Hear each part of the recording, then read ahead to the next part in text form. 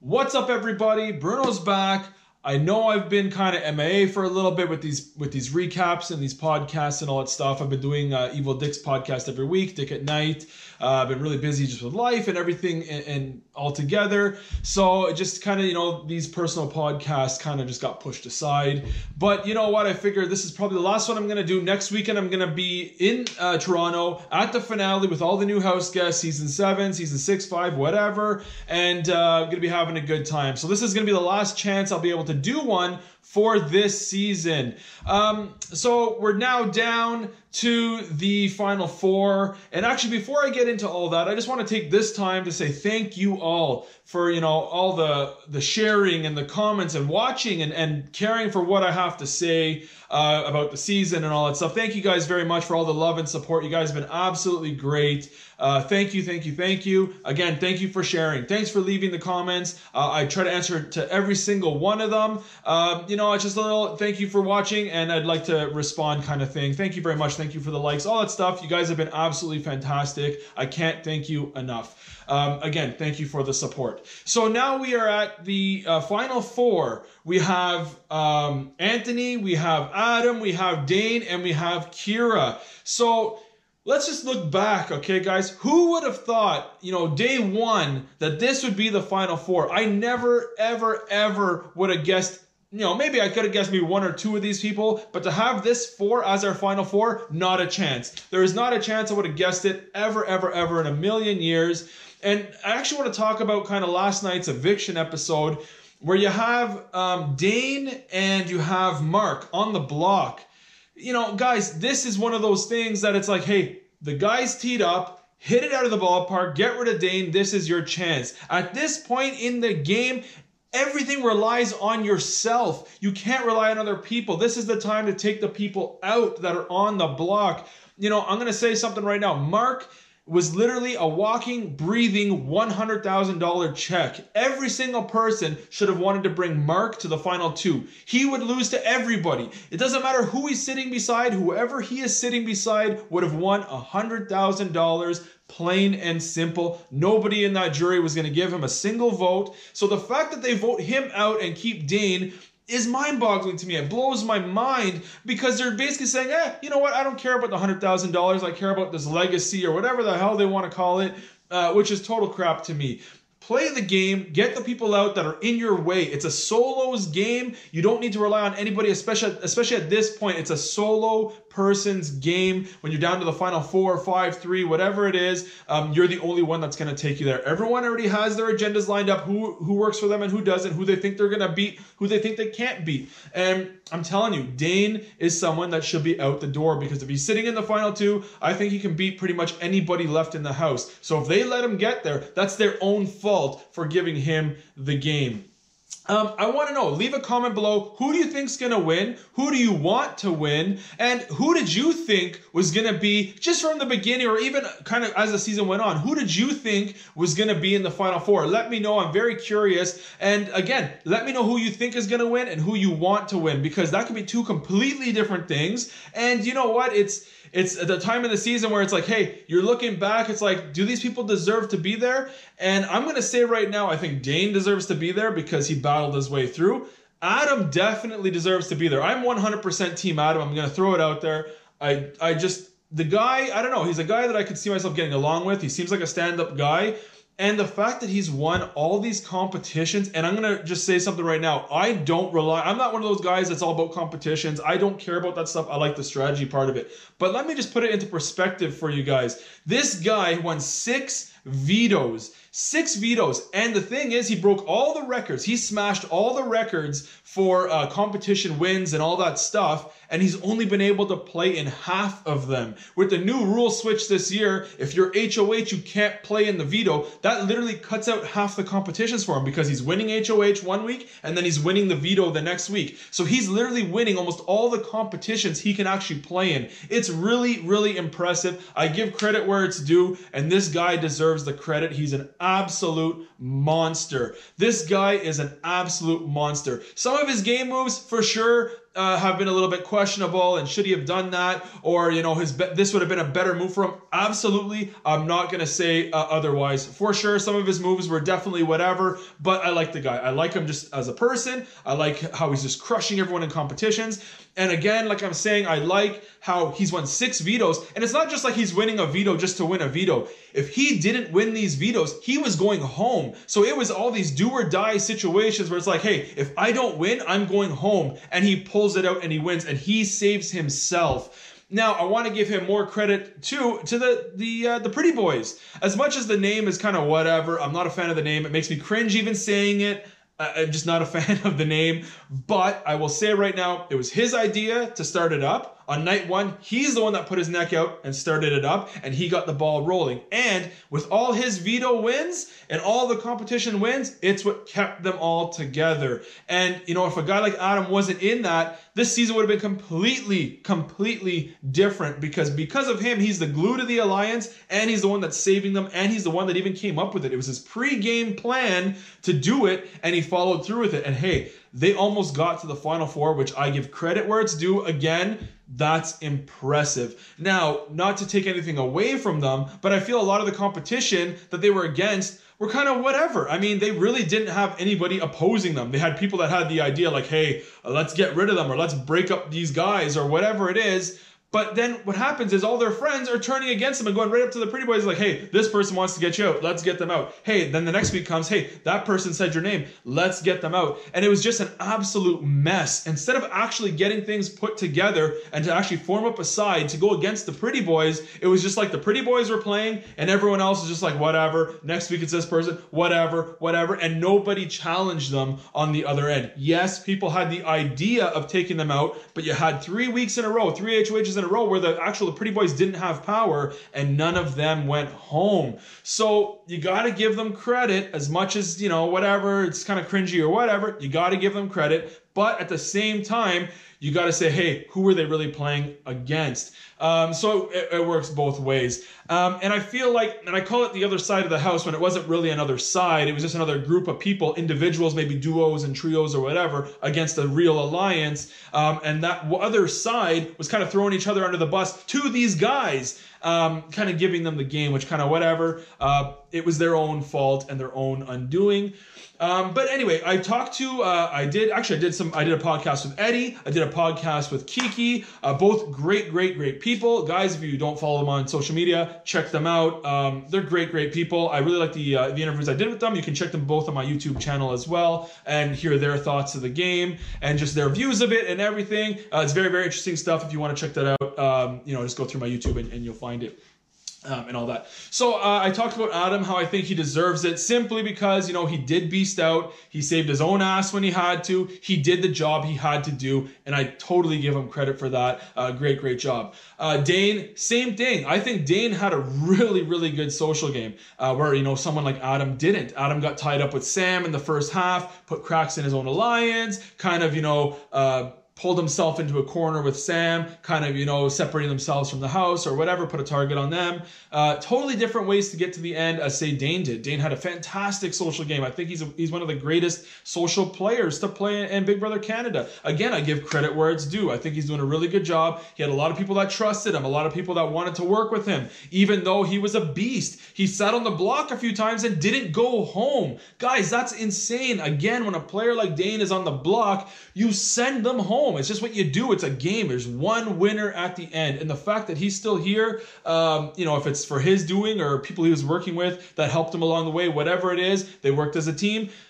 He's still in the game today, which is just nuts to me. But yeah, I think Dane had a very good social game. Also another beast in competitions. He's crushing it just as well. And I think he did a great job too. I really do. Now I'm gonna say another thing too. This isn't one of my favorite seasons, absolutely, and it's not anything against the house guest at all. I think what it is, I think Robin casted a great job casting. I do. I don't think it's completely her fault. I think the cast had a lot of potential going into the game. There was a lot of potential and all that stuff. I just think the way that it all played out, where like who matched up with who and who didn't match up with who, I think that's where it all fell apart, and I think that's what made for a boring season. Now, it's nothing against the house guests. It's not their fault.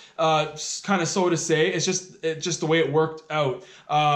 And hey, that's just the way it is. You know, some people didn't even play at all. Some of the players were just kind of there, whatever, waited their turn, and they left. And that happens every single season. I just think there was more of that this year. I think there was just a lot more players that kind of just waited around. You know, and here's the thing too, and this was part of my strategy going in, where it's like you lay low for the first half, but laying low and doing nothing is two completely different things. Laying low is just not getting your neck out there, but you're moving pieces. You're not putting your neck right out on the line, but you are moving the pieces around to make things happen. But a lot of times, you know, this season, everyone's strategy was, oh, I'm going to lay low until jury. I'm going to lay low until jury. And, you know, half of them aren't even in jury now. But the difference is I think a lot of people just kind of sat back and did nothing. They didn't move pieces. They just waited till jury, and they didn't even make it there. And that's kind of a problem too. But anyway, getting off track here. But I have a lot to say. I'm sorry I'm getting off track. But anyway, so Dane, great social player. Great job. Adam, and a competition beast. Adam, great competition-wise, and just putting the pretty boys together and all that. Now I want to talk about Kira. You know, this is a character arc that I think is one of the most interesting character arcs to actually kind of happen, because, you know, Kira comes in kind of, you know, not a lot of love for them, and there was just a whole lot of whatever around it, okay, with the blood veto, and there was a lot of mistakes that they made. And just as entertainment-wise, I think they had a lot working kind of against them. But I'll tell you something, man. I think as the game went on, I think, you know, especially as Kira teamed up with Adam and they saw them play a little bit more, you know, I felt like the popularity was kind of going up for Kira up until the last maybe week or so. I think what happens is I think Kira is getting manipulated a lot. But I think Kira believes it's her own doing. And I think that's the disconnect with, I guess, the fans. I don't know. I'm not watching the feeds, guys. I'm not watching them at all. So I don't know. I just know what's going on through the show. So I am missing a lot. I will be the first to admit it. I am missing a lot simply because the edited show. I just know simply from my seasons when I played the game and I watched the show. And it's like, wow, they're really missing the mark on what's actually going on. Who's actually making the moves. They're twisting people's game around. Sometimes they look better than they are. Sometimes they look worse than they are. So again, my view on everything is very skewed because I'm not watching the feeds. I'm not in the house. So I don't have that actual feeling. So again, I'm just watching the edited show. So I'm getting what I get from the show. That's what I'm getting about Kira. So from what I feel is like either they're not getting the credit they deserve, or they really are getting manipulated and believing they're doing all these moves, and in reality, they aren't. So, okay, I think everyone should at least want to take Kira to the final two, because again, that's a free $100,000. And again, I want to talk about the mistake they just made yesterday at the eviction, where they had Mark, they had Kira, and then they had the three powerhouses of the season. So two of the five people are free $100,000 checks. Just either one of those sitting beside you, you win the game. And they got rid of one yesterday, which made no sense to me whatsoever. But that's what they chose to do. That's what they chose to do. So again, you know what? I'm actually very excited to meet Kira. Kira's one of the people I do want to meet and talk to. They live not very far from me, about an hour and a half away or something like that. So I'm sure I will be seeing a lot of them. And I'm very interested to, you know, kind of pick their brain and see the mindset and all that stuff. But again, I don't think Kira has a chance to win. I just don't. That's just my opinion on it. And that's that on Kira. So we went through Kira, Dane, and Adam. Mark got evicted yesterday, whatever. And Anthony, okay, here's my thing on Anthony. I think he's doing a really good job manipulating everybody. I give him the credit for sure. Do I think he thinks he's doing more than he is? Probably. But again, I'm watching just the edited show. Again, here's the other thing too. Okay, if I was in that house, I wouldn't let Anthony talk to me the way he talks to the people. Again, I'm not taking anything away from him. I think he's doing a really good job. He's a really good talker. He's a very good manipulator. He's doing a really, really good job. I'm giving him credit, so please don't take this the wrong way. I think he's doing a really good job for what he has to do. Absolutely, I do. Do not take this the wrong way. But again, I want to say is I'm going back to who he's against. whenever he talks down to someone, he gets in their head. It's not a hard thing to do in that game to get in someone's head, but the fact that they're letting it happen, that's the crazy part to me. Guys, it's a game. He's not going to be able to do anything to you. It's a mind manipulating game, and if you're going to let him mind manipulate you, you're done. And that's what he's doing. As soon as someone goes against him, he kind of overtalks them and just tells them no, no, no, and he's so loud about it that they're just like, oh, okay, and they're just kind of like, well, you did, and he's like, no, I didn't, and they're like, well, okay, fine, and that's crazy to me, again, because it's a game where you have to stand your ground. If someone's pulling out your name, you gotta shut it down, and the fact that he can openly say what he wants to say in front of everybody, and the people that know the truth aren't fighting it, that I don't think has anything to do with him. I think that's other people's wrongdoing, that they're just not standing up saying, you know what, guys, no, this really is what's going on, and he's getting away with it because of other people's kind of just lack of whatever. So I do want to give him credit, though. Please don't take it the wrong way. I'm not taking anything away from the guy. Do I think he can win in the end? I really don't know. Honestly, I don't think he can win. I don't think he has enough friends in jury. I think people haven't seen, I think in their mind, they don't see that he's done enough. Again, I don't know, but that's my view. When I saw that jury segment yesterday, what I got out of it, and again, I've been there, guys. I've been to jury twice. I know what it's like, and it doesn't matter if you're hearing someone's name in a negative way or in a positive way, you're hearing their name, and they're being talked about in jury. That's very, very important to remember, because when you saw in the jury segment yesterday, all of them had something kind of negative-ish to say about Dane. But if you read between the lines, they're giving him respect. They're showing him respect. We're all here because of Dane. Oh, you're here because of Dane? I'm here because of Dane. Oh, damn Dane. And they're kind of like, oh, man, that guy turned on me. He turned on me. Well, if they're all saying, hey, we're here because of Dane, by talking kind of like, oh, screw Dane, you're giving him credit. And if they're all going to sit down and say, hey, well, you're here because of Dane, and you're here because of Dane, and you're here because of Dane, and wait, I'm here because of Dane, wow, you know what? Dane's doing a good job. Maybe we should give him credit for what he's done. And I'm telling you guys, I'm telling you how it is. I've been to jury twice, as embarrassed as I am to say that. I'd rather say I won it twice, but I've been to jury twice. I know what it's like in there. And when they start saying someone's name, good or bad, he's in the running to win. Now, I want to just throw scenarios out there. Again, like I said, I just don't think Kira has a chance to win whatsoever. So I'm going to take Kira out of this equation. And it's nothing against Kira at all. I'm just being honest with this podcast and with you guys watching. I think Kira has no chance. I'm going to push Kira aside. So it's going to be between Adam, Dane, and Anthony. Those are the three people. I think Dane beats Anthony. I think Adam beats Anthony. So I'm going to take Anthony out of the equation and move him aside. And it's between Dane and Adam. Now, guys, this could be a tight race depending on what you respect in the game. Do you respect comp wins? Do you respect social game? Do you respect strategy? This could be a tight game. Who had the better bonds? And this is where it's going to come down to again. And I'm going to tell you guys something. I've always said this in all my videos. If you ever watch my How to Play Big Brother videos, Tips to Play Big Brother videos, or any video where I talk about this show, social game is everything. Everything.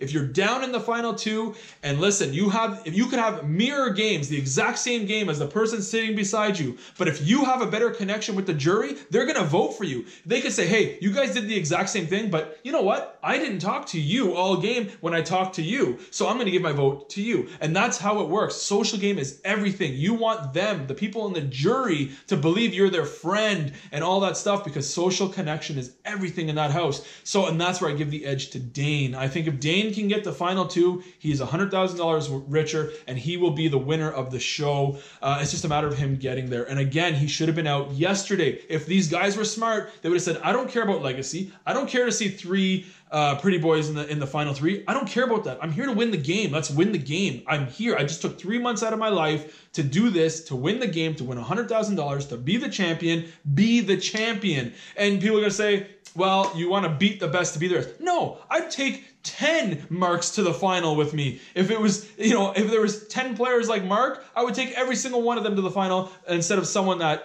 deserves to win. Nobody deserves to win over you. When you're in that house, your mindset should be, I deserve to win, nobody else. I'm taking the weakest player with me where I can guarantee unanimous votes. And that's where I feel their mindset is in the wrong place. And it could cost somebody in the end if, say, Dane wins HOH or whatever, one of their games now is going to be tossed out the window when in reality they could have just voted him out, whatever hours earlier. So I just think it was the wrong move. 10 out of 10 times, Mark should have stayed. Mark should be sitting in the final two, or Kira. Let's see if they take Kira out this week. Who knows? But it'd be crazy too, because there's no reason that those three boys should be sitting in the final three at all, to be honest with you. So anyway, that's my thought on them, guys. On Anthony, that was my thought on Anthony. So I think he's doing a great job, but again, I think the players he was against was kind of just whatever. He could control them. Where actually, I talked about this with Evil Dick last night on his podcast, and he said, "Hey man, if anybody talked down to me like that in my house, we'd be fighting, we'd be arguing, and I would shut that down." And absolutely, I do the same thing. If someone talked down to me like that in a house, you shut it down. You shut it down right away. You don't let it happen. And the fact that these people let it happen all season, I don't know, man. It's kind of whatever for me. So anyways, guys, that's my thoughts on the players. Again, overall as a season, I think the cast as a whole had a lot of potential. The way things paired up and people paired up and things played out was kind of whatever. I know a lot of people aren't very happy with the season, but you know what? To be honest, the ratings are up. Who knows why? But hey, it is, and good to that, and good on them. I'm happy for them for sure. That it's good for the show, it's good for the business, it's good for all of us fans that the ratings go up, because as long as the ratings are going up, that guarantees another season. So hey, maybe I didn't like it, but I'm glad that other people are watching, or we're all watching, and that it's doing well enough that yes, there will be another season. So guys, I want to say thank you for all the love, all the support. I will be in Toronto next week, so I won't be doing another recap. But what I might do, I will be with everybody. We talk all the time. There's me, Bob, Maddie, Kevin, Peely, Ashley, Allison, season 2, everybody. There's a ton of us. We all talk all the time, and we're just looking forward to seeing each other. We don't see each other very often. We see each other once a year, especially the people out west or east. We see each other once a year, and that's at this time at finale. And that's why, we all love to go, is we finally get to see each other again. It's that little reunion. It's nice. Plus, we get to meet the new house guests, kind of welcome them in, get to know them. I'm really excited to meet a bunch. Kiki's great. I talk to Kiki all the time. She's fantastic. I'm excited to meet Adam and a bunch of them. Absolutely. I'm sure. And again, if I wasn't cheering for them in the season, it doesn't mean anything. It doesn't mean I'm not going to get along with them in person when I meet them. It's just I didn't enjoy watching the game or cheer for them in the game. That has nothing to do with them on a personal level. And as a matter of fact, some of the people I played with that I completely didn't like on my season, in fact, we had nothing in common, didn't talk, had zero game, are some of my best friends today. That's just the way it goes. So I always separate game from the person. Whatever I say about these people as a game, it's purely game. And once I meet them as a person, it's purely on a personal level. So I'm really excited to meet them with all that being said. So if you're in Toronto, I believe there's going to be a club night. I think it's on the Friday night after the finale. So if you're in Toronto, hey, check it out. We're all going to be there. I think there's going to be like 20 plus of us there from seasons 1 to whatever, 6. We're all going to be there. So guys, anyway, thank you very much. Again, thank you for sharing. Thank you for liking. Thank you for commenting. If you want to share this video, please go ahead. I appreciate it. You guys have been amazing. And I will be doing more for, the American one, celebrity one. I like talking about those. So hit that sub button, guys. I will be doing more recaps. I'll be doing more videos about Big Brother. Once this is all said and done, I'll break down some competitions. I'll do some other stuff. I got some other ideas I want to do. So hit that sub button, guys. Thank you again. Have a great weekend. Peace.